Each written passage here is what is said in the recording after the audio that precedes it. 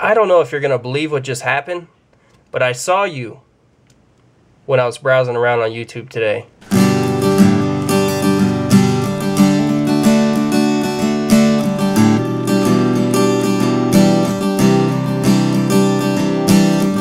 What's going on, everyone? Just going to do a real quick review on this Stanley multi-purpose saw that I took out with me on my hammock backpacking trip. Got a lot of comments and questions about it, and people asked me how much it costed and where I got it, so I just figured I'd do a real quick little mini review. Basically what this is it's a Stanley multi-purpose utility saw that I picked up at Home Depot for, I believe, about $12. They do sell it on their website online, so if you don't want to can't find it in your store, you can order it online and have if they ship to you. But I believe it's a 10-inch cutting edge. Let me try and measure that for you. And the handle, I believe, is 5 inches. Yeah, about a 10-inch cutting edge, and the handle about 5 inches. So overall, you're looking at about 14.75 inches long. If you're looking at whether or not it'll fit in a backpack, we'll check the weight on it. Sorry, I'm bumping the camera a little bit. Zero that out.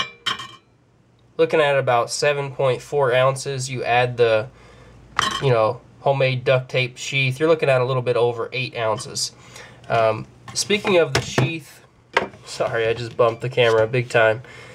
Speaking of the sheath, didn't really come with one. It had this little cardboard makeshift sheath, and all I did was just wrap some duct tape around it, reinforce the corners so that the blade fits in there and doesn't slide out, and it'll fit in there safely inside of your backpack. Or, well, I don't know, it could still pop out of there, but I wasn't really worried about it.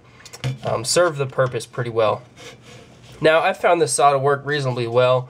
The teeth are pretty darn aggressive for the price that you're paying for it. I've sawed through a lot of logs, different types of wood, out backpacking and camping, and also at home a little bit, and it still saws pretty well. Stanley says that it's a 3-sided tooth cutting edge design, so they put it as pretty darn aggressive. This is basically a high finish saw, so they call it. It's ideal for providing a high quality finish, as well as just sawing through wood, plastic pipe, laminate, all kinds of stuff. It's just a good all-around multi-purpose saw. And basically what I've used it for is I've cut through a whole lot of pine, which definitely isn't the most dense wood, but typically that's what a lot of people use their saws for when they're out in the mountains and in the woods. If you come across a harder wood, you definitely will want to exercise more caution when you're sawing through it, as far as just you don't want to really hunker down and just go to town on it. Might take a little bit more patience. But I think overall this is a pretty good dedicated saw if you're the type of person that doesn't want to spend a lot of money on maybe a Sven saw or a, let's see, I'm forgetting. There's several different types of saws out there, the Sawviver, that are really great quality, and honestly they're gonna stomp all over this saw, but they're also more expensive.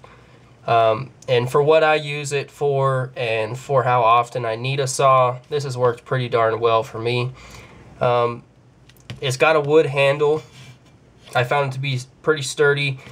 The blade is screwed into the handle by just 2 screws right here, and there's 2 holes drilled into the blade, one here and one here.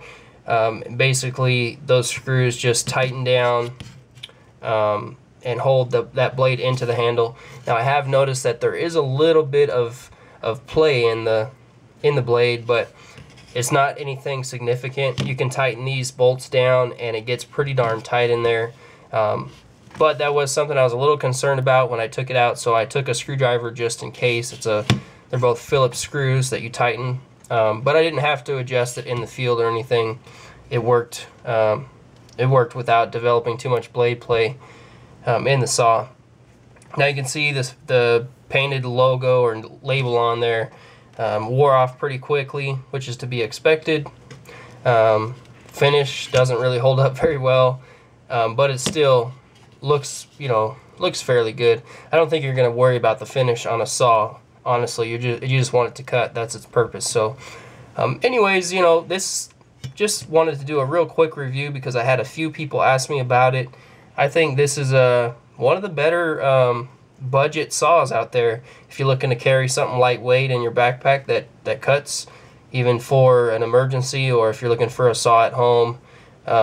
It's definitely working for me. So anyways, I got a few questions about it, so I just wanted to share where I got it. Bought this one at Home Depot. They have it on their website. I'll put the title obviously in the title. And yeah, I hope you guys found this informative and helpful if you're looking for a saw, something like this. So anyways, thanks for watching, everyone. Hope everyone's doing well, and I'll talk to you later. Peace.